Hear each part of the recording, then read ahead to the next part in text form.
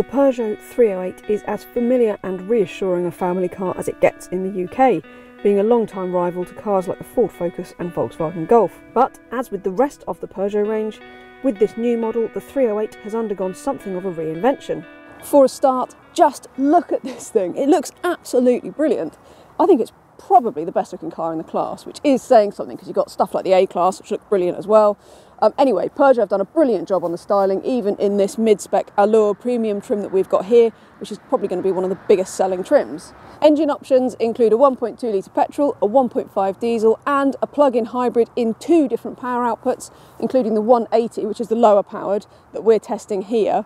Definitely going to be the bigger seller because it's much cheaper than the 225 that's your other option.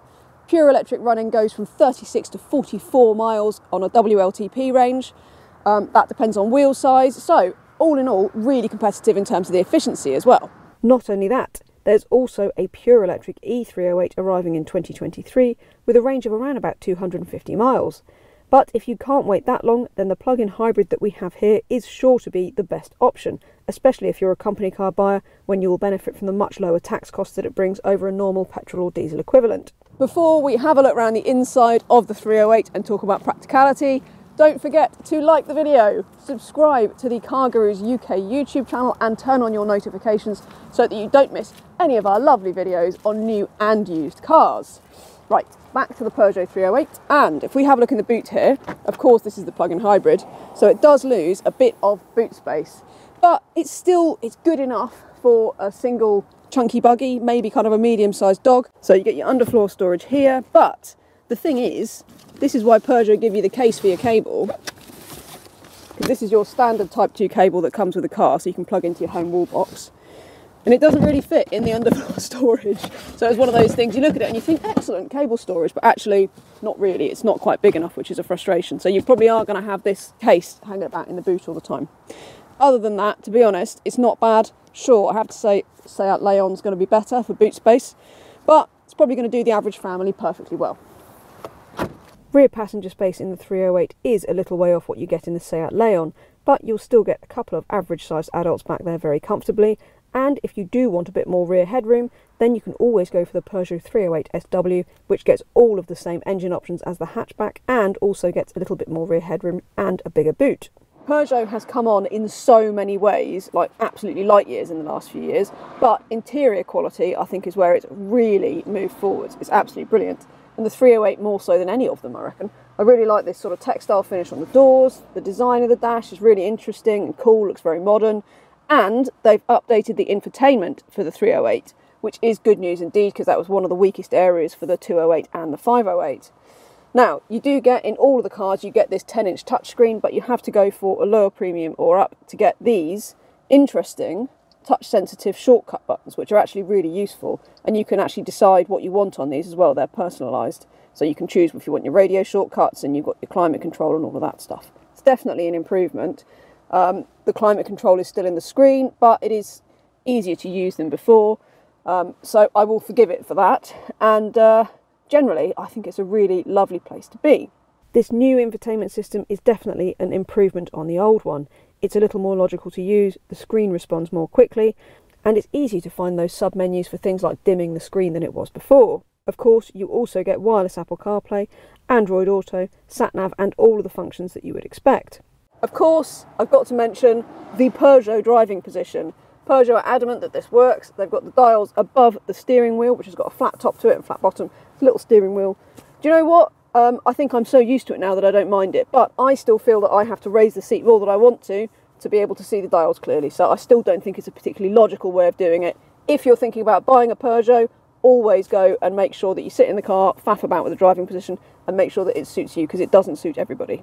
When it comes to charging, the 308 hybrid doesn't charge as quickly as some rivals such as the Mercedes A-Class, but plug the Peugeot in via the Type 2 socket at the rear of the car and you will get a full battery in around about 4 hours from a 7 kilowatt home wall box, courtesy of the car's standard 3.7 kilowatt charging rate.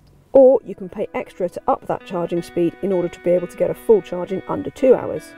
You will also have to pay extra for a cable to plug into a 3-pin domestic socket, which will fully charge the 308 PHEV in about 7 hours.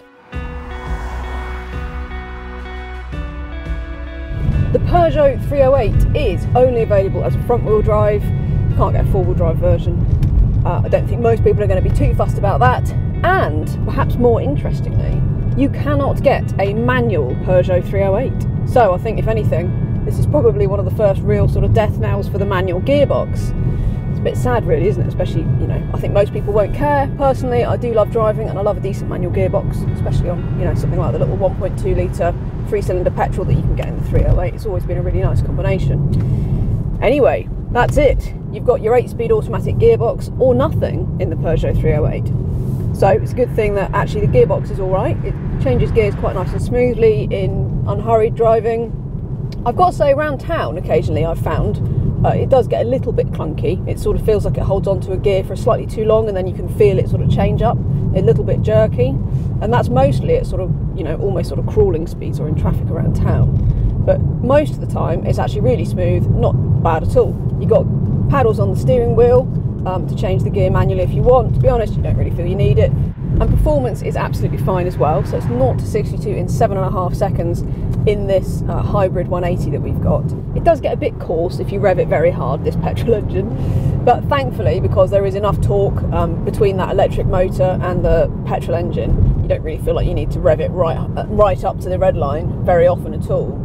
In fact, interestingly, the 225 version of this, which is a lot more expensive, and it's only 0.1 seconds faster than the 180. So I really don't know why you would get that one. It's worth pointing out that this is a pre-production version of the Peugeot 308, which we have got cheeky early access to, thanks to it being on the shortlist for the European Car of the Year award. So it does sound a bit like I'm sort of damning it with faint praise, but honestly, the Peugeot is genuinely quite a nice thing to drive. It's got a nice way of turning into a corner, nice and sort of immediate, which is obviously helped a bit by this little steering wheel. Gives it that sense of real kind of like nippiness. That can take a bit of getting used to, but generally, honestly, it's a really nice thing to drive. You've got your drive modes here, which in the 308 hybrid, you've got 3 options. You've got sport, or you've got hybrid, or pure electric. And I think that kind of works, actually. It seems to simplify it over having your drive modes and then another button for changing your electric modes and all this. Plus, you've got your e-save mode on the screen here, which enables you to tell the car to actually charge the battery if you want, or you can save your pure electric running for later in the journey, which you might want to do around town, because the 308 is definitely a bit smoother in its pure electric mode. It's really lovely to drive in that. Brake feel isn't too bad either. In fact, I quite like the fact that you have to give quite a lot of brake pressure to get sort of decent braking, and that makes it easier to modulate if you're in faster driving. And it's a really easy car to drive smoothly around town. Of course, you've got brake regen, but Peugeot has set the 308 up to feel very much like a normal car. So even when the brake regen is working, it just feels like normal engine braking. Or you can up it with the little B button down here, and then you get something a bit more like you might be used to if you drive an electric car. The Peugeot 308 has always struggled to find a unique selling point in the family hatchback class. But this new model, well, I think it's closer than ever to really challenging options like the Volkswagen Golf, because it looks better than ever. I mean, I think the way it looks inside and out is probably going to be the chief reason that most people will opt for it. But on top of that, it's one of the most efficient cars in the class, and it's well priced. It starts at £24,000, £33,000 for the plug-in hybrid.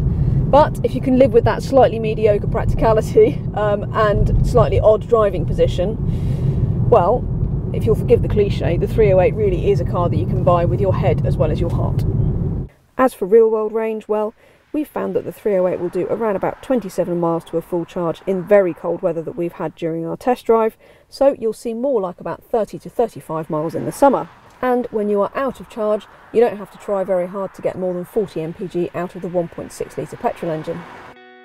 That is it for the 308 review, so don't forget to like this video, subscribe to the CarGurus UK YouTube channel, and head to cargurus.co.uk for a whole host of fantastic used cars.